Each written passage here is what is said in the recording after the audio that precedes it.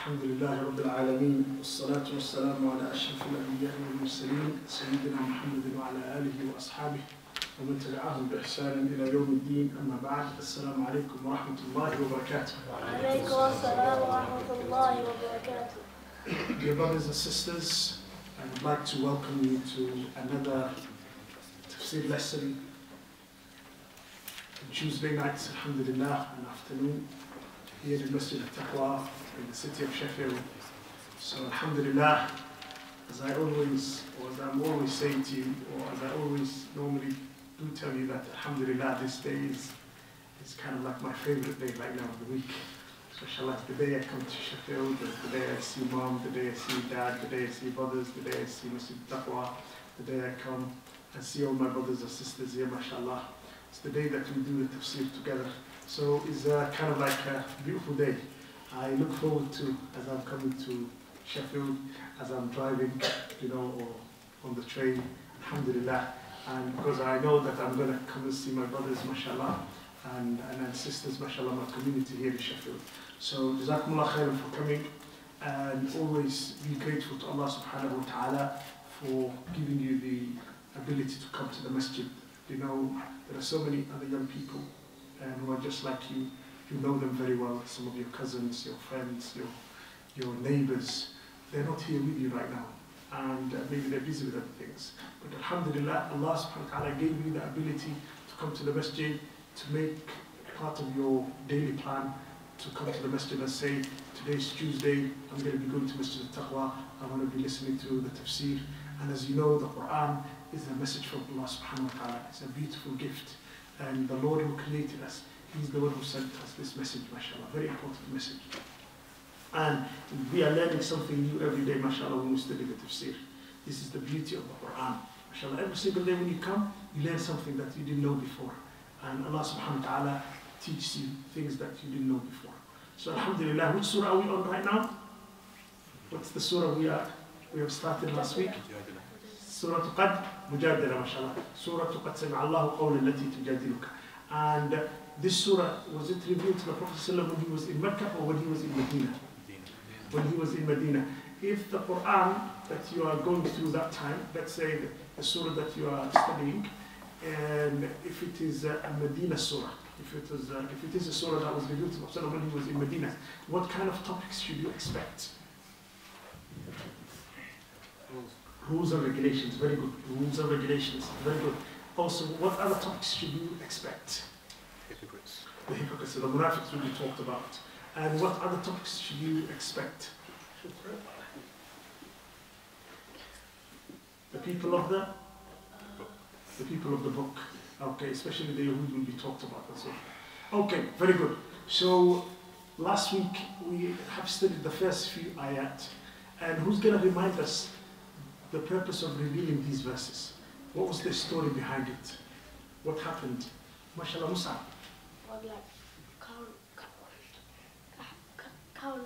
Khawla, yes, MashaAllah. And his her wife, Aus bin Samit.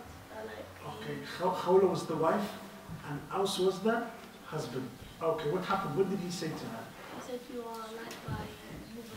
Very good. He said to her, like, you are my mother to me. Okay, and was Allah happy with that statement? Allah wasn't happy with that statement. If a husband says to his wife, you are unlawful to me like my mother is unlawful to me. Okay, what did that mean in the past, like before Islam came? And what did the Arabs, and how did they used to translate that? If somebody says to his wife, if a husband says to his wife, you are unlawful to me as my mom is unlawful to me. What did they used to mean by that? Divorce. A divorce, mashallah, well done. Mashallah, that meant for them, that was a divorce. And we mentioned the story of Khawla, when her husband said that to her, and her interpretation was like, maybe you're divorced. And even her husband, Aus, and Ibn Samit, he felt like that as well. So, and then Khawla, she went, where did she go to? Who did she go to? Yeah. She went to the Prophet ﷺ. Right now, what lesson can we learn from that? If a situation comes and you don't know the Islamic ruling of it, before you do anything, you should go and ask a Sheikh, somebody who has knowledge of the deen. Okay? So if you're not sure, Is this okay or not okay? So Khawla right now, she didn't know. And her husband as well, they didn't know like what was going on. So because now he said this statement, you are unlawful to me like my mother is unlawful to me. They didn't know what that meant. Did it mean like, does it mean the same thing as it meant before Allah subhanahu wa ta'ala has revealed the Quran or not? When she went to the Prophet sallallahu alaihi wasallam, did he know what to say, the Prophet sallallahu? He didn't know the ruling. Okay. Some of the narrations have said, the Prophet sallallahu alaihi wasallam has said, I can't find any way out for you.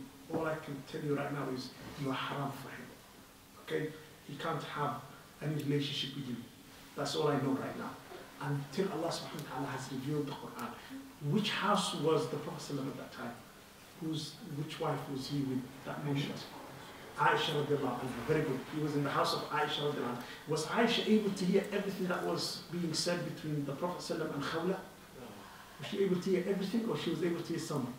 She was able to hear some. But Allah subhanahu wa ta'ala, when He has revealed the surah, what did He say? I have heard. قَدْ سَمِعَ اللَّهُ. Allah subhanahu wa ta'ala has heard everything that was said. Okay, nothing was hidden from Allah subhanahu wa ta'ala. The conversation that was happening, the dialogue, the back and forth conversation that was happening. Okay, so Allah subhanahu wa ta'ala reminded us. Okay, قَدْ سَمِعَ اللَّهُ قَوْلَ الَّتِي تُجَادِلُكَ فِي زَوْجِهَا وَتَشْتَكِي إِلَى اللَّهِ وَاللَّهُ يَسْمَعُ تَحَاوُرَكُمَا إِنَّ اللَّهَ سَمِيعٌ بَصِيرٌ. Last week we also have studied, and what about if a man says like, you are like my aunt to me? Is that going to be the same? Yeah. You are like my sister to me. Okay. So it's exactly the same thing. I'll tell you something. If a husband says to his wife, my sister, you are my sister. What do you think? Yeah. You should not say that to your wife, my sister. Your wife, she's not your sister. Okay, that's something new that you can learn. You can't say to your wife like, my sister, how are you doing? Okay, she's not your sister. Okay, especially if you have the intention of like saying to her, if your intention is like, you are like my sister, so you shouldn't be saying that. Okay, but she's your sister in Islam. She's your sister in Islam. But if you say like my sister, because a companion has said to his wife, Ukhti, and the Prophet said to him like, what do you mean by that? Do you mean like, and he said like, no, I didn't mean that she was like haram for me. Okay, so you have to be careful with that. Okay, Allah subhanahu wa ta'ala said, قَدْ سَمِعَ اللَّهُ قَوْلَ الَّتِي. Allah has heard the words of the woman who disputed with you, O Prophet, about her husband and complained to Allah. Allah has heard what you both had to say. He is all hearing, all seeing. Allah subhanahu wa ta'ala hears all and sees all as well. And what was the ruling that was revealed? If a man says to his wife, you are like my mother, okay, is he able to be with her, or he has to do something before they go back together? He has to do 3 things. One of 3 things. Well done. One of 3 things. He doesn't have to do all the 3 things, one of 3 things. What's the first one? He has to He has to fast for 60 days. That's one of them. Very good. So what's the order? What's the first one? So there has to be, yes? He has to free a slave. Number 1, he has to free a slave. Can we find a slave today? No. To free? No. Okay. So if he cannot find a slave to free right now, or he can't buy a slave, for example, it's too expensive, what is the next option? Yes. Someone else? Yes, what? To fast 2 months consecutive. To fast 2 consecutive months. What about if fasting, you know, if fasting is too hard, what will be the third? Okay, yes? Feed 60 people. Feeding 60 people. Okay, when the Prophet ﷺ, when the ruling was revealed, and the Prophet ﷺ asked that companion to do one of those 3, was the companion able to do any of the 3? He wasn't able to do any of the 3. He didn't have enough money to buy a slave. He wasn't able to fast 2 months. His wife said he has to eat 2 or 3 times a day, or drink 2 or 3 times a day. Otherwise, his health is going to just deteriorate. He wasn't able to fast 2 consecutive months. Okay, and when he was asked to feed 60 people, what did he say? We don't have enough to feed 60 people. And then the Prophet ﷺ gave him something so he can actually feed other people. Can you see how merciful Allah subhanahu wa ta'ala is, and how beautiful our religion is? It gives you, mashallah, rulings for everything. Alhamdulillah. It teaches you how to live your life. Inshallah. Look, this particular companion, he said this particular statement in his house when he was by himself with his wife. And it was a private matter, okay? But it has a ruling Islamically. Okay, so you should never think, oh, I can say things in private and do things in private, and that's it, I'll get away with it. You can't get away with it. Allah subhanahu wa ta'ala is aware of it. For example, if a man says to his wife within their own house, and he says to her, like within the house, you are like my mother to me. And then later on he says, I've never said it. He's lying, and Allah subhanahu wa ta'ala is aware of it. And it's haram for him to stay with that wife unless he does one of the three things. He cannot be intimate with her anymore. Khalas, he has to do one of the three things. Okay? MashaAllah. And then at the end of those ayat, Allah subhanahu wa ta'ala, look what he said.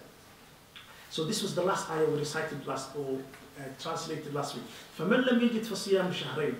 Allah subhanahu wa ta'ala said, but anyone who does not have the means, this is ayah number 4. فَمَنْ لَمْ يَجِدْ فَصِيَامُ شَهْرَيْنِ. Allah subhanahu wa ta'ala said, but anyone who does not have the means should fast continuously for 2 months before they touch each other, meaning before they become intimate with one another. Okay, the husband and wife before they sleep together. And anyone unable to do this should feed 60 needy people. 60 needy people.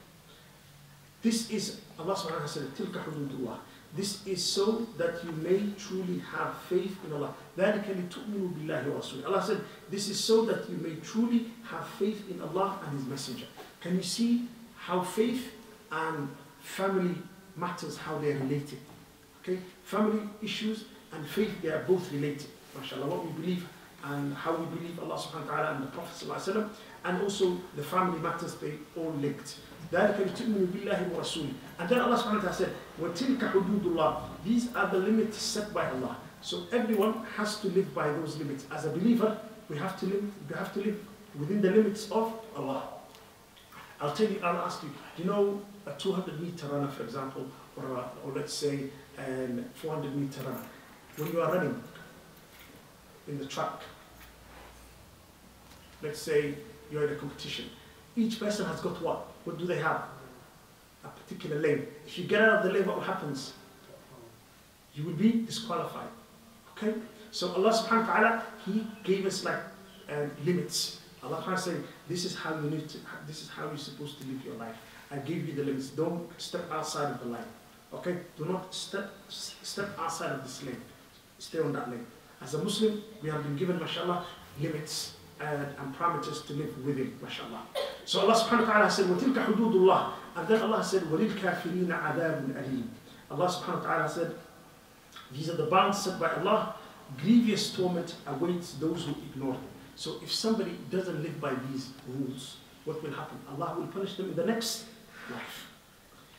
Look at the next ayah. This is the ayah we're starting from today, ayah number 5. إِنَّ الَّذِينَ يُحَادُّونَ اللَّهَ وَرَسُولَهُ كُبِتُوا كَمَا كُبِتَ الَّذِينَ مِنْ قَبْلِهِمْ. This is a severe warning. إِنَّ الَّذِينَ يُحَادُّونَ اللَّهَ. Those who oppose Allah subhanahu wa ta'ala and His Messenger. Those who have kind of like strong opposition to the Prophet sallallahu alaihi wasallam and Allah subhanahu wa ta'ala. Those who are against Allah subhanahu wa ta'ala very strongly. Allah subhanahu wa ta'ala said, إِنَّ الَّذِينَ يُحَادُّونَ اللَّهَ وَرَسُولَهُ. Those who oppose Allah and His Messenger will be brought low, or they will be humiliated. Kubitu. They will be humiliated. Okay? They will be humiliated. Like those before them, those who came before them and did not believe in Allah subhanahu wa ta'ala, and they went against Allah subhanahu wa ta'ala and His Messenger. What happened to them? They were actually humiliated. Allah subhanahu wa ta'ala said, we have revealed clear messages. Allah subhanahu wa ta'ala said. After that, an humiliating torment awaits those who ignore them. Allah subhanahu wa ta'ala said, إِنَّ الَّذِينَ يُحَادُّونَ اللَّهَ وَرَسُولَهُ كُبِتُوا كَمَا كُبِتَ الَّذِينَ مِنْ قَبْلِهِمْ وَقَدْ أَنزَلْنَا آيَاتٍ بَيِّنَاتٍ وَلِلْكَافِرِينَ عَذَابٌ مُهِينٌ. After that, Allah subhanahu wa ta'ala is going to say, يَوْمَ يَبْعَثُهُمُ اللَّهُ جَمِيعًا. Allah subhanahu wa ta'ala said, يَوْمَ يَبْعَثُهُمُ اللَّهُ جَمِيعًا. On the day when Allah will raise everyone and make them aware of what they have done. That's the next life, the day of judgment. So everyone will be brought back to life, and they will be told what they have done in this life. فَيُنَبِّئُهُمْ بِمَا عَمِلُوا أَحْصَاهُ اللَّهُ وَنَسُوهُ. Allah subhanahu wa ta'ala, what is it He has done? Allah subhanahu wa ta'ala, He has written down everything. Okay, أَحْصَاهُ اللَّهُ وَنَسُوهُ. Allah subhanahu wa ta'ala, what He did was, Allah has kept account of it. So whatever action that we do, whatever statements that we make, everything is written. And guess what? You cannot argue about it in the next life. Because Allah subhanahu wa ta'ala has said, اقرأ كتابك كفى بنفسك اليوم عليك حسيب. That day what will be said to you is, this is your book and I want you to read it. I'll just give you an example. Right now, if you have a phone, mobile phone for example, and it's a contract. So at the end of the month, what do they send you? The itemized bill. Let's say sometimes you might say, I didn't use this amount of minutes. I haven't actually used this amount of money. This is too much. What will they send you? The itemized bill. And they will say to you, that minute you have called and contacted this person. That minute you contact, and this is how long you have actually been talking. Everything is written in front of you. Can you deny that? You can't, because they will remind you all of this. But in the next life, every little thing that we've done in this life is already written down. If human beings can record, like how many days, how many minutes you used when you used your phone, for example, or even the cameras right now, you know, the CCTV cameras that we have, they can record our actions. Imagine Allah subhanahu wa ta'ala and also the angels who are writing everything that we do, everything is recorded. In the past, maybe it would have been difficult for people to imagine how things can be recorded. But now, those of us who live today, we should find it easy to understand this, the concept of Allah subhanahu wa ta'ala recording everything. MashaAllah. Does that make sense? So everything, Allah subhanahu wa ta'ala, أحصاه الله ونسوه. Allah subhanahu wa ta'ala has taken everything into account, and Allah subhanahu wa ta'ala has taken account of it all. Everything was written. وَنَسُوهُ, though they may have forgotten. As human beings, we forget. We are very forgetful. If somebody says to you, can you tell me what you did yesterday? You will forget. You'll say, oh, I don't remember. If someone asks you, what were you doing 6:30 yesterday? You might say, I don't really remember what I was doing 6 o'clock. 6:30 in the afternoon, I don't know what I was doing. Can someone tell me like exactly what you were doing at 6:30? You can hardly remember it. It's very difficult for you to remember. That minute, if I say to you, 6:30 on the dot, what were you doing yesterday? You don't know. You can't remember. You might just have a vague idea. You might say, 6:30, I believe I was at home. I was watching TV maybe. 6:30 maybe I was playing football. That's all you can say. But if somebody says to you, 6:30 on the dot, what were you doing at that particular second? Can you remember it? No. It's difficult. Okay? But Allah subhanahu wa ta'ala said, I have record of everything. Allah subhanahu wa ta'ala said, you guys will forget, but I will not forget because everything is written down. Okay, وَنَسُوهُ وَاللَّهُ عَلَى كُلِّ شَيْءٍ شَهِيدٌ. And then Allah subhanahu wa ta'ala said, He witnesses everything. He witnesses everything. So every action that we do, everything that we say, Allah subhanahu wa ta'ala witnesses it. And we can never hide it from Him. Everything Allah subhanahu wa ta'ala is aware of. Look at the next ayah. The next ayah is quite similar. أَلَمْ تَرَ أَنَّ اللَّهَ, Allah subhanahu wa ta'ala said to the Prophet, أَلَمْ تَرَ أَنَّ اللَّهَ, do you not see, O Prophet Muhammad, do you not see that Allah knows everything in the heavens and earth? Allah subhanahu wa ta'ala is aware of everything. Everything that happens in the heavens and everything that happens on this earth. Allah subhanahu wa ta'ala is aware of it. What concept is this? The concept of Tawheed. Knowing that the names and attributes of Allah. Okay? Whenever you hear Allah knows, whenever you hear Allah sees, whenever you hear Allah hears, you should remember this concept is Tawheed. It's about Aqidah. Okay? And it should build your Iman. Okay? When you know Allah subhanahu wa ta'ala knows everything, you know you cannot really do bad stuff. Because you know Allah subhanahu wa ta'ala is aware of it. Allah subhanahu wa ta'ala, and now Allah tells us some specific stuff. Allah said, there is no secret conversation that happens between three people except Allah is the fourth. If three people get together and they plot something against other people, who is the fourth and is aware of it? Allah subhanahu wa ta'ala. He said, Allah subhanahu wa ta'ala said, if three people get together and they have like a secret conversation, I am the fourth. Does that mean Allah is physically with them?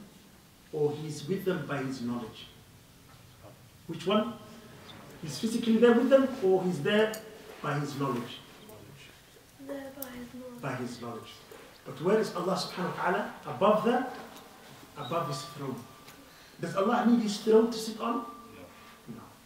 So you have to remember, these are very important points of Tawheed. Okay? Allah subhanahu wa ta'ala, He's above His throne, but He doesn't need to sit on the throne. Okay? So Allah subhanahu wa ta'ala said, if three people get together and they actually have secret conversation that the rest of us are not aware. What did Allah say? I am the fourth one, I know it. Okay, I am with you guys. And then Allah subhanahu wa ta'ala continued, ما يكون من نجوى ثلاثة إلا هو رابعهم ولا خمسة إلا هو سادسهم. If 5 people get together, he's number 6. I'll just give you an example. You know, sometimes people who work in the same company or in the same organization, we have normally like weekly meetings, yeah? Everybody gets together. We have a meeting. After that meeting finishes, the meeting like consulting one another and benefiting from one another. When the meeting finishes, like 3 or 4, every group, like you have groups within the bigger meetings, like, those guys will get together and say, you know what, I wasn't really happy with what the manager was saying. And then they have their own little conversation and they start backbiting everybody and say like, you know what such and such was saying, I wasn't happy with that. That stuff, who's aware of it? Allah subhanahu wa ta'ala. Allah is saying to you, your secret meetings after the big meeting, I'm aware of it. So be aware of that. You know, sometimes when you're together with other people and when some people leave, other people kind of like have secret conversations behind their backs. Or in the car park, after the meeting finishes, 3 or 4 of you will stand outside in the car park and then you will say, okay, what did you think of the meeting? This is what I thought of the meeting. And what should we say in the next meeting? And then you have your own plan and plots. Okay? What's happening there? Allah subhanahu wa ta'ala is saying to you, I am aware of it. If 4 of you get together, I'm the 5th. If 3 of you get together, I'm the 4th. If 6 of you get together, I am the 7th. If 100 of you get together, I'm the 101st. I'm there. You can never hide anything from me. So this is a very important point too. ما يكون من نجوى ثلاثة إلا هو رابعهم ولا خمسة إلا هو سادسهم ولا أدنى من ذلك. And Allah subhanahu wa ta'ala has said, also even if you are less than that or more, it doesn't matter. I'm aware of everything. ولا أدنى من ذلك ولا أكثر إلا هو معهم. أينما كان, Allah subhanahu wa ta'ala said, wherever you are, wherever you are. You know the meetings that happen in the White House, number 10 Downing Street, everything. You know the corporate meeting, sometimes they say the security meeting. All of those meetings, Allah subhanahu wa ta'ala is aware of it. You know President Putin right now, the meetings that he has, his generals, everything, and his ministers, Allah subhanahu wa ta'ala is aware of it. Nothing is hidden from Allah. Do you know the powerful people, the elite, the big business people, the people who are always trying to find out how they can exploit from other people, how they can exploit people and make money from them. Okay? Almost Allah subhanahu wa ta'ala is aware of all of them. Allah subhanahu wa ta'ala says, وَلَا أَدْنَى مِنْ ذَلِكَ وَلَا أَكْثَرَ إِلَّا هُوَ مَعَهُمْ أَيْنَمَا كَانُوا. And then Allah subhanahu wa ta'ala said, ثُمَّ يُنَبِّئُهُم بِمَا عَمِلُوا. And He will inform them of what they did. Allah subhanahu wa ta'ala will inform us of what we did. Everybody of us, whatever we did, Allah subhanahu wa ta'ala is going to tell us. ثُمَّ يُنَبِّئُهُم بِمَا عَمِلُوا. And then Allah subhanahu wa ta'ala said, إِنَّ اللَّهَ بِكُلِّ شَيْءٍ عَلِيمٌ. Allah subhanahu wa ta'ala, He's the one who's aware of everything. He knows, He's the knower of everything. إِنَّ اللَّهَ بِكُلِّ شَيْءٍ عَلِيمٌ. Why did Allah end this ayah with the name Alim? Because He wants to tell us that He's the knower of everything. He knows everything. إِنَّ اللَّهَ بِكُلِّ شَيْءٍ عَلِيمٌ. So we should never ever think that we are able to hide things from Allah. You can hide things from authority. Okay, sometimes you might delete some messages, sometimes you delete messages so nobody else can read it. You know, even human beings right now, if you delete, humans have reached the level where you can actually, the technology, if you delete certain messages, the police can get it. They can retrieve it. And these are just human beings. What about Allah? Can you delete anything? And then Allah subhanahu wa ta'ala won't be able to find out. Okay? If human beings are able to get the messages that you deleted, what about Allah? Are you able to hide anything from Allah? You can't hide anything from Allah. So remember that. Allah subhanahu wa ta'ala said, إِنَّ اللَّهَ بِكُلِّ شَيْءٍ عَلِيمٌ. Allah is aware of it. We can delete things from our parents won't see it. Our managers won't see it. Our friends won't see it. We can have passwords for everything. But what? Can you actually lock your phone and use like a very hard password, okay? And keep it secret from the angels that are writing your actions? You can't hide that from them. So always remember, إِنَّ اللَّهَ بِكُلِّ شَيْءٍ عَلِيمٌ. Allah subhanahu wa ta'ala, He's aware of everything. Every single thing that you do. Okay? Everything you write, everything you read, everything you watch, everything you listen, Allah subhanahu wa ta'ala is aware of it. إِنَّ اللَّهَ بِكُلِّ شَيْءٍ عَلِيمٌ. And now Allah subhanahu wa ta'ala is going to talk about a particular group of people. ألم تر إلى الذين نهوا عن النجوى ثم يعودون لما نهوا عنه ويتناجون بالإثم. Allah subhanahu wa ta'ala said, have you not seen how those who have been forbidden to hold secret conversations go back afterwards and hold them? Some of the ulama, they said these people are the munafiqs. The munafiqeen, what did they used to do? They used to come to the study circle where the Prophet used to teach, or they used to come to the masjid and pray with the Prophet ﷺ, and they used to listen to his khutbah. They used to listen to the teachings of the Prophet ﷺ, but after they leave, they used to have their own meetings. And they used to say, okay, how can we undermine the Prophet ﷺ? How can we let him down? Okay, how can we harm the Muslims? That's the kind of secret meetings that they used to have. So Allah subhanahu wa ta'ala said, أَلَمْ تَرَ إِلَى الَّذِينَ نُهُوا عَنِ النَّجْوَى. Have you not seen how those who have been forbidden to hold secret conversations go back afterwards and hold them? They will do the same thing. Even though they were told, guys, you can't hold meetings, okay? Secret meetings. They will do it again. They'll go back and actually do the meeting. So Allah subhanahu wa ta'ala has exposed them. أَلَمْ تَرَ إِلَى الَّذِينَ نُهُوا عَنِ النَّجْوَى ثُمَّ يَعُودُونَ لِمَا نُهُوا عَنْهُ. And then Allah subhanahu wa ta'ala said, وَيَتَنَاجَوْنَ بِالْإِثْمِ وَالْعُدْوَانِ. And what do? They conspire with one another in what is sinful. So they always used to plot against the Prophet's lives.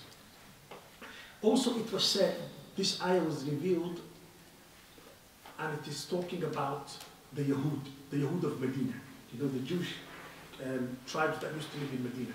Imagine the Prophet, the companions of the Prophet ﷺ, some of them, when they find themselves in an area where the Yahud used to live, and they are walking on that particular street, when the Yahud sees like a group of the Yahudi, for example, people, when they see some of the companions walking on the street, or an individual from the companions walking on the street, they used to they used to hold secret conversation among themselves to put some sort of doubt into the head of the companion, thinking like, wow, just imagine now you are walking on the street and there are a group of people who are standing at the bottom of the road, and then as soon as they saw you coming and approaching, they kind of like get together and they kind of like start talking, whispering to one another.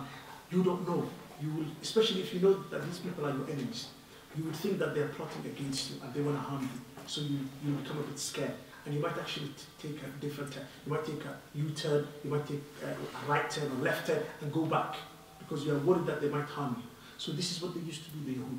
The areas where they used to live, if a believer comes and walks through that area, this is the kind of action that they used to do. So Allah subhanahu wa ta'ala is exposing them. أَلَمْ تَرَ إِلَى الَّذِينَ نُهُوا عَنِ النَّجْوَى ثُمَّ يَعُودُونَ بِمَا نُهُوا عَنْهُ وَيَتَنَاجَوْنَ بِالْإِثْمِ وَالْعُدْوَانِ وَمَعْصِيَةِ الرَّسُولِ. Allah subhanahu wa ta'ala said they used to conspire with one another in what is sinful and also hostile. They used to be hostile to the believers. And the munafiqs themselves, they used to be like that. They used to be hostile as well. And hostile and disobedient to the Messenger of Allah subhanahu wa ta'ala. And then Allah subhanahu wa ta'ala has said, وَيَتَنَاجَوْنَ بِالْإِثْمِ وَالْعُدْوَانِ وَمَعْصِيَةِ الرَّسُولِ وَإِذَا جَاءُوكَ. And when they come to you, حَيَّوْكَ بِمَا لَمْ يُحَيِّكَ بِهِ. When they come to you, they greet you with a greeting wherewith Allah greets you not. So they used to use a different greeting when they greeted the Prophet ﷺ. And I'll give you this example. One day, the Prophet ﷺ was with his wife Aisha. And he was with her, and probably he was sitting outside his house. And a man from the Yahud was walking past. And what did he say to the Prophet ﷺ? He said to the Prophet, Assalamu alaikum. Assalamu alaikum.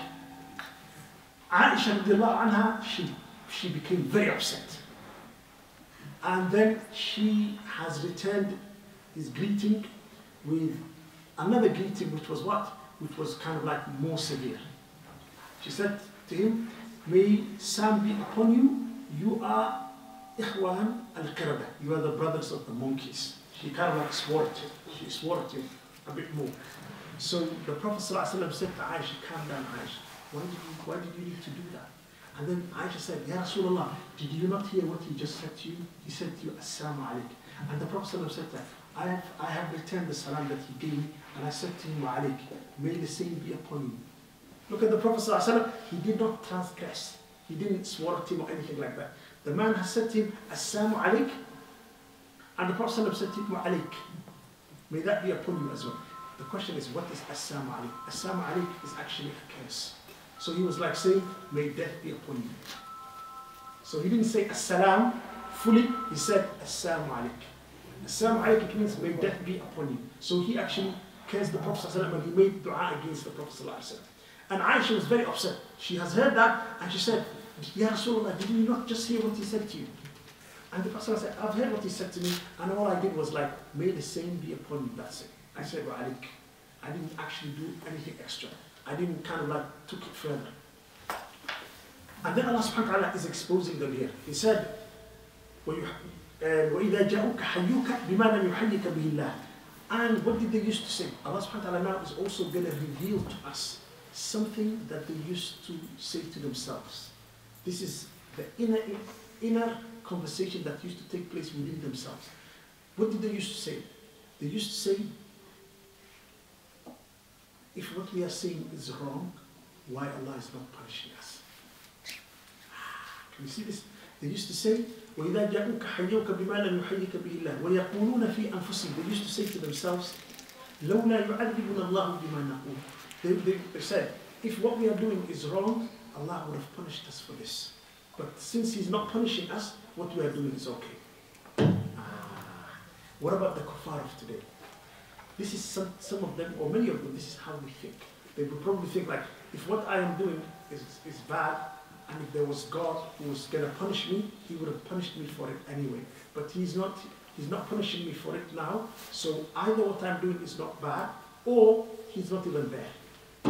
So Allah subhanahu wa ta'ala said, these people, what do they say to themselves? وَيَقُولُونَ فِي أَنفُسِهِمْ لَوْلَا يُعَذِّبُنَ اللَّهُ بِمَا نَقُولُ حَسْبُهُمْ جَهَنَّمُ يَصْلَوْنَهَا. Allah subhanahu wa ta'ala said, this is what they say to themselves inwardly. Allah subhanahu wa ta'ala said, and saying inwardly, why does Allah not punish us for what we say? Allah subhanahu wa ta'ala then said, حَسْبُهُمْ جَهَنَّمُ. Hell will be punishment enough for them. They will burn there an evil destination. Allah subhanahu wa ta'ala said, حَسْبُهُمْ جَهَنَّمْ يَصْلَوْنَهَا وَبِئْسَ الْمَصِيرُ. That's the worst place to go back to. So Allah subhanahu wa ta'ala, after He told us that, now Allah subhanahu wa ta'ala delivers the message to us as Muslims, as believers. Ya ayyuhal ladina amanu. Allah subhanahu wa ta'ala said. Now we need to open our ears and say, oh, what's Allah going to say to me now? Because Allah is addressing the believers right now. We are the believers. Allah subhanahu wa ta'ala said, Ya ayyuhal ladina amanu. Idha tanajit. Allah said, oh, you who believe, when you converse in secret, do not do so in a way that is sinful. As believers, we can have secret conversations, but we must make sure what we are going to talk about in our secret conversation must not be something which is haram. Okay? Let's say Brother Mansour, Brother Mahad, Brother Mustafa, Brother Ammar, they can have a secret meeting, but they can have a positive meeting. And where they talk about something with how can we do khair, how can we increase, let's say, the ibadah that we do, how can we get more students or more brothers to the masjid. Okay, they can have this kind of discussion, okay, and have a secret meeting, okay, and say, how can we encourage more brothers and more sisters to come to the masjid? How can we, mashallah, work harder and be better Muslims? Okay, you can do that. Okay, there's no problem. So Allah said, if you are going to have a secret conversation, make sure that it is not a haram one. Okay, make it halal. Okay, so Allah subhanahu wa ta'ala said, oh you who believe, when you converse in secret, do not do in a way that is sinful, hostile as well, which is hostile, and disobedient to the Messenger of Allah subhanahu wa ta'ala. But do it in a way that is good and mindful of Allah subhanahu wa ta'ala. يا أيها الذين آمنوا إذا تناجيتم فلا تتناجوا بالإثم والعدوان ومعصية وتناجوا بالبر والتقوى. You can have secret conversation where you are discussing about good stuff. Okay, how we can improve ourselves, how we can be better Muslims, how we can help other people become better Muslims, and so forth. You can talk about something positive, or how can we organize, let's say, activities for the youth. It doesn't have to be just about Quran and Hadith, no. It can be good activities. Imagine Yasin and Yusuf and other brothers getting together and say, how can we organize a good trip for the young people, like from the masjid, and so forth. So these kind of meetings, they are good ones. Allah subhanahu wa ta'ala is happy with those ones. So Allah subhanahu wa ta'ala said, وَتَنَاجَوْا بِالْبِرِّ وَالتَّقْوَى. And then Allah said, وَاتَّقُوا اللَّهَ الَّذِي إِلَيْهِ تُحْشَرُونَ. Be mindful of Allah to whom you will be gathered. So Allah subhanahu wa ta'ala always is reminding us about taqwa, being conscious of Allah subhanahu wa ta'ala. Fear Allah, fear Allah, fear Allah. Okay? Always Allah subhanahu wa ta'ala reminds us. And now Allah subhanahu wa ta'ala tells us, إِنَّمَا النَّجْوَى مِنَ الشَّيْطَانِ. Allah subhanahu wa ta'ala said, secret conversation is the work of shaitan. Secret conversation is the work of shaitan. And why did he, how did he design it? Allah subhanahu wa ta'ala said, إِنَّمَا النَّجْوَى مِنَ الشَّيْطَانِ. Why is he doing this? Designed to cause trouble to the believers. So this is what Allah subhanahu wa ta'ala has said about having secret conversations. إِنَّمَا النَّجْوَى مِنَ الشَّيْطَانِ. And any other, Allah subhanahu wa ta'ala said, secret counsels, conspiracies are only from shaitan, in order that he may cause grief to the disbelievers, to the believers. إِنَّمَا النَّجْوَى مِنَ الشَّيْطَانِ لِيَحْزُنَ الَّذِينَ آمَنُوا وَلَيْسَ بِضَارِّهِمْ. But Allah subhanahu wa ta'ala said, though it cannot harm them in the least unless Allah permits. So if people get together right now to harm the Muslims, they can't do that unless Allah allows it. You know, the enemies of Muslims and Islam, if they get together and have their secret meetings and plot against the Muslims, Allah subhanahu wa ta'ala is saying they won't be able to harm you unless Allah allows it. وَلَيْسَ بِضَارِهِمْ شَيْءٍ إِلَّا بِإِذْنِ اللَّهِ. And then Allah said, وَعَلَى اللَّهِ فَلْيَتَوَكَّلِ الْمُؤْمِنُونَ. Allah subhanahu wa ta'ala said, let the believers put their trust in Allah. So we have to put our trust in Allah. If you put your trust in Allah, no one can really harm you. Okay? And you know, whatever somebody does to you that's not good, remember that's something that Allah has permitted. And it's khair for you as well. It's not going to be bad and evil for you. So inshallah ta'ala, this is where we are going to stop for the day. And next week, inshallah ta'ala, we're going to be starting from the next ayah. But before we finish, as usual, we're going to answer the questions. Your questions from last week. The first question, are you ready for the questions? Questions are quite exciting. Okay, the first question is, what is the difference between zihar and normal divorce? This is a very important. What's the difference between zihar? What was the concept that Allah talked about at the beginning of the surah? A man to say, what's zihar? Zihar is a man's statement where he says to his wife, you are like my mother. You are to me like my mother. What's the difference between that and the normal divorce? That's a very important question. Maybe some of you had this question in your head last week, but you didn't ask me. But now, mashallah, one of the brothers, Jazakallah khair, he has asked me that question. He said, what is the difference between the normal divorce and this particular zihar, this act? Number one, zihar is a haram act. It's haram. You can't do zihar. Islamically, it's not allowed. But talaq, divorce, is allowed. A husband can divorce his wife. So that's one major difference. Zihar is an act which is not halal. Okay, it's haram. But once you do it, Allah gives you the way out.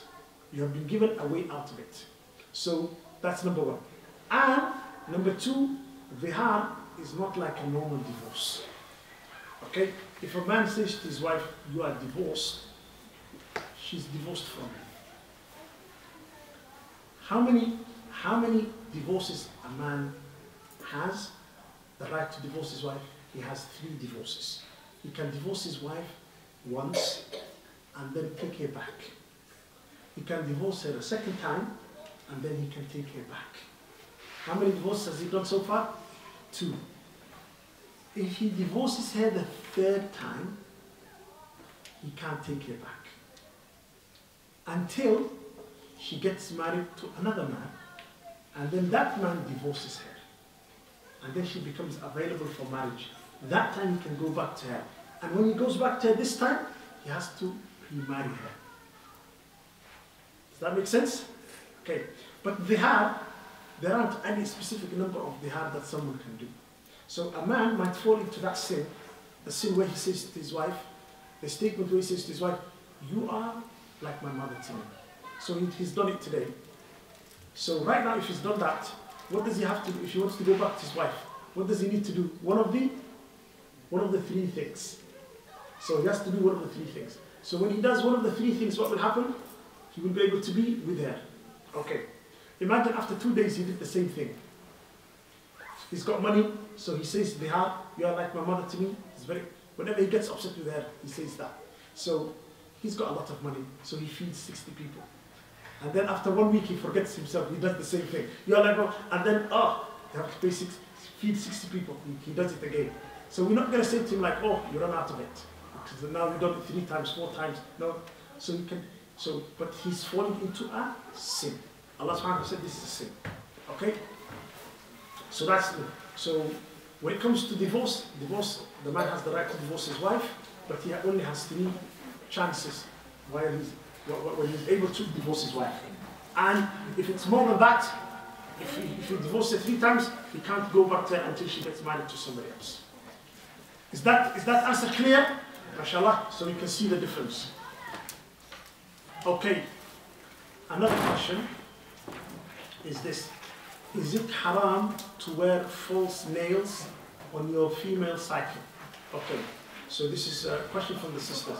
Can a female wear kind of like fake nails, for example, false nails? According to some of the ulama, it is allowed. It's allowed to wear them, but make sure when the sister is making wudu that she takes them off, because the water has to touch the normal nails. So it's important that it's taken off. Excellent.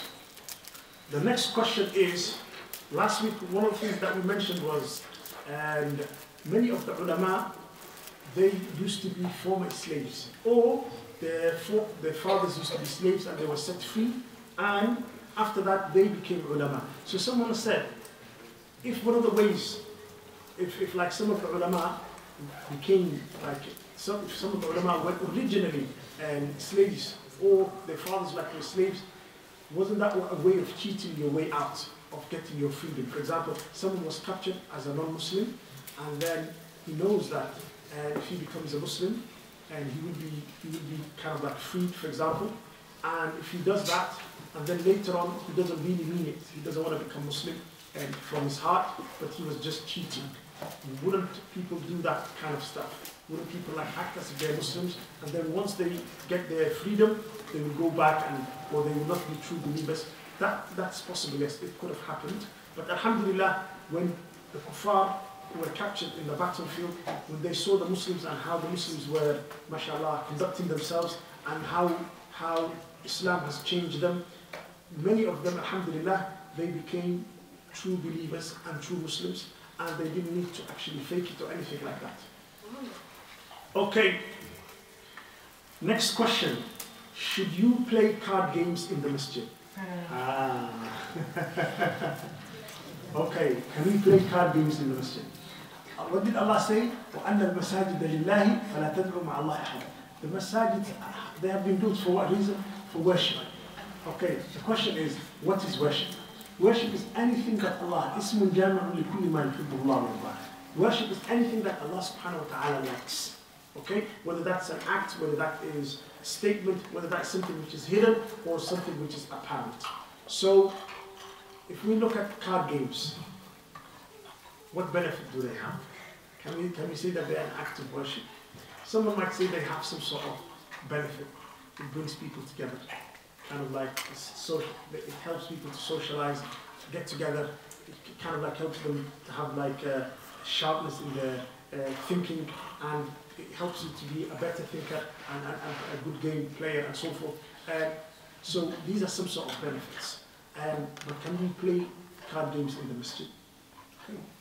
So even, for example, if someone is in the masjid and let's say they're not in the main hall, they're kind of like upstairs in one of the rooms, and there's nobody studying there, it's quiet, empty, and they're in the masjid and they don't want to leave because they're worried that they might actually miss the salah, the next salah. And so instead of going outside and doing some stuff, they thought, okay, let's play a game here in the masjid upstairs, for example, in one of the rooms. Inshallah ta'ala, that is going to be okay. But it should not be something that we kind of like regularly say, oh, let us meet in the masjid and play card game. Okay? So it's like every now and then, it should be okay.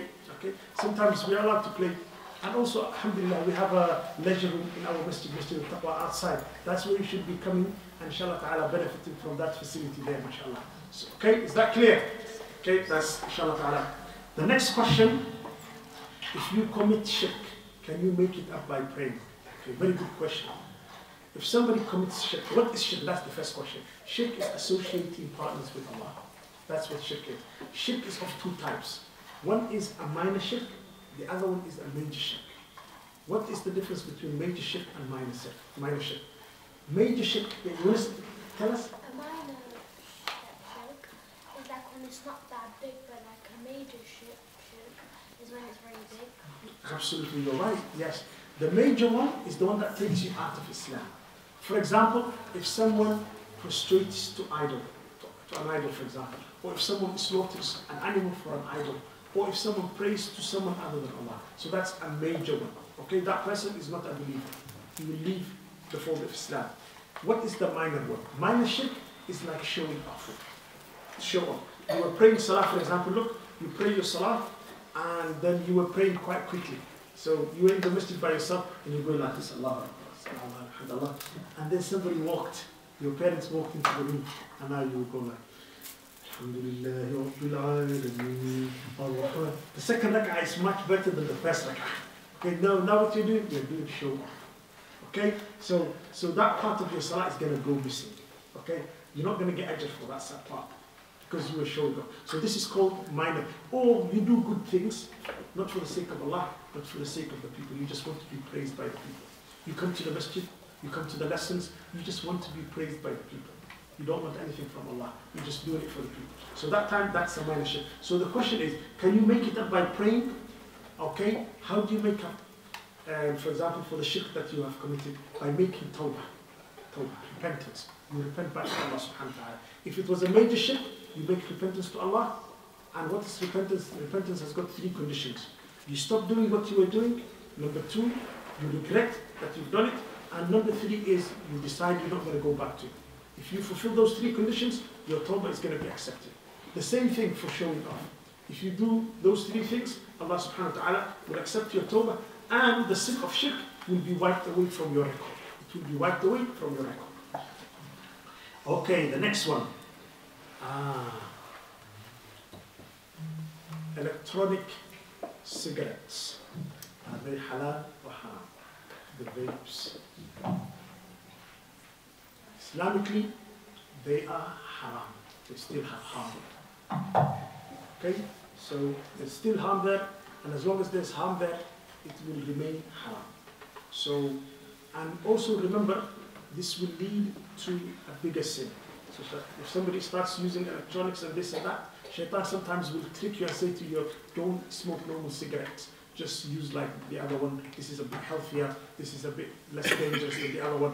Okay, this is a bit more acceptable. You can do it like, you can use it in public places and so forth. Use this one. If you think like that and Shaitan tricks you like that, what will happen later on? You're just going to go and use the normal cigarettes later on, and even something worse than that. So you must stay away from this kind of stuff. Okay, so mashallah, those are the questions, alhamdulillah, that have been asked last week. Okay, inshallah, if you've got any questions, you can write them down. Jazakumullah khair. Wassalamu alaikum wa rahmatullahi wa barakatuh.